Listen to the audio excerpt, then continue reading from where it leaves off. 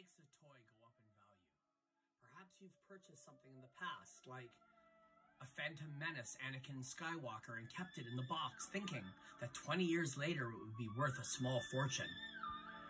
Welcome to Toy Tantrum, and today I will talk about perceived value with my latest find, the rare, the impossible to get, 4-pack of cashmere toilet paper.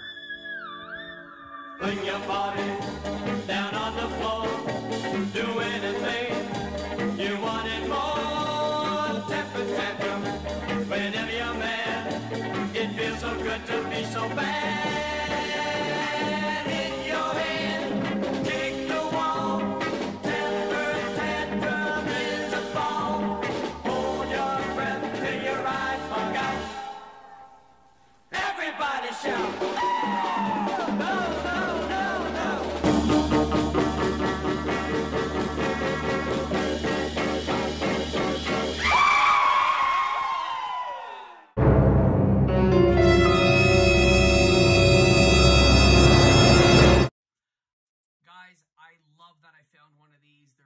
Extremely difficult to get nowadays, and to be honest with you, I've loved these since I was born. In fact, I've always had an affinity for toilet paper. In fact, the 4-pack of toilet paper was always a favorite with my family. We had a big family, but we would buy these and we would hoard them and we would hide them under our beds, and then we'd have our own little private stash. And this 4-pack actually reminds me of when I was a little boy on Christmas, and I actually got one of these in my stocking, which has a sentimental value. And when I collect toys, that's what I like to do. I like to get things that are sentimental, not necessarily something that's going to go up in price. Now, a lot of the toys that I have are worth money because, of course, collectors want them. We get a little older and we want to get a little bit of our youth back, and we have a little bit of expendable income. So we buy, for example, a vintage Star Wars figure or an old school Superman figure that we had and we loved, and rightfully so. But when things are blown out of value, when things become so unobtainable, it kind of loses the appeal for me as a toy collector who loves to get things because I just love them. I don't ever want to sell my toys. I'm never going to sell them. So this is a prime example of a piece that people are really hot on right now on eBay.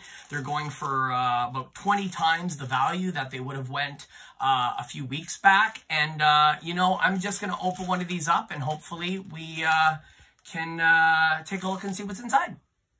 Folks, I know that this might have a lot of sentimental value to you. I know that packaging definitely does carry a lot of nostalgia, Star Wars packaging and Super Powers collection, and even going back to the original G.I. Joes, I used to spend hours looking at the backs of the cards, wanting other action figures in the line, and it was no different with this cashmere toilet paper. What I like about this one is you didn't have to really wait. You actually got 4 rolls.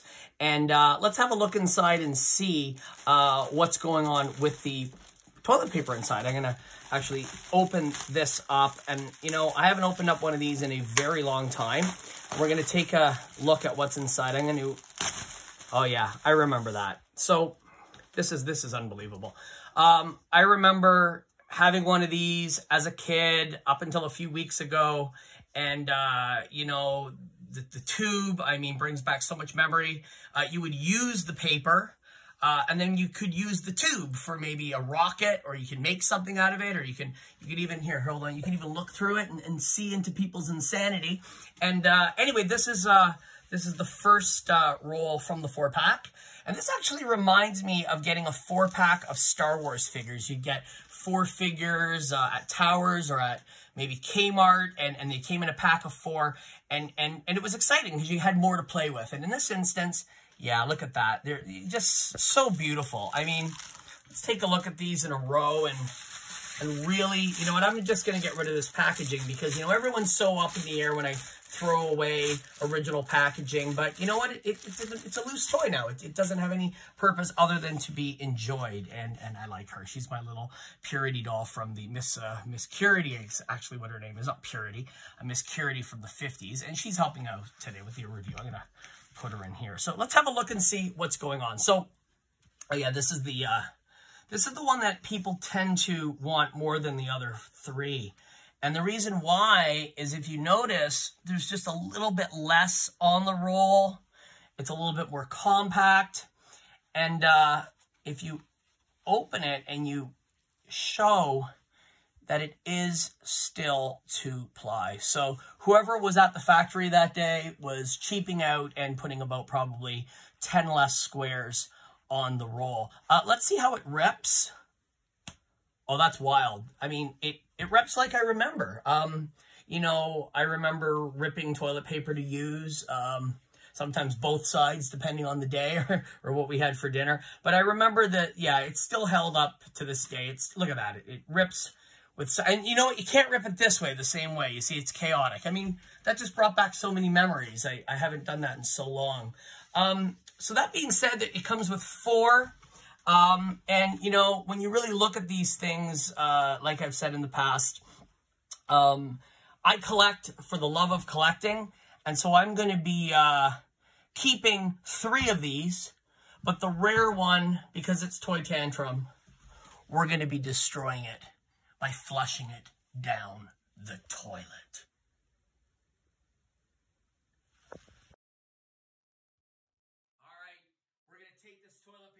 We're going to do something absolutely crazy. It costs a lot of money, but we are going to flush it down the toilet. Old school style, folks.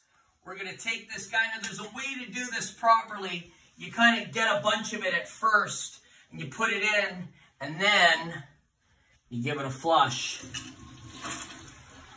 Here on Toy Tantrum. I'll see you at the toy show.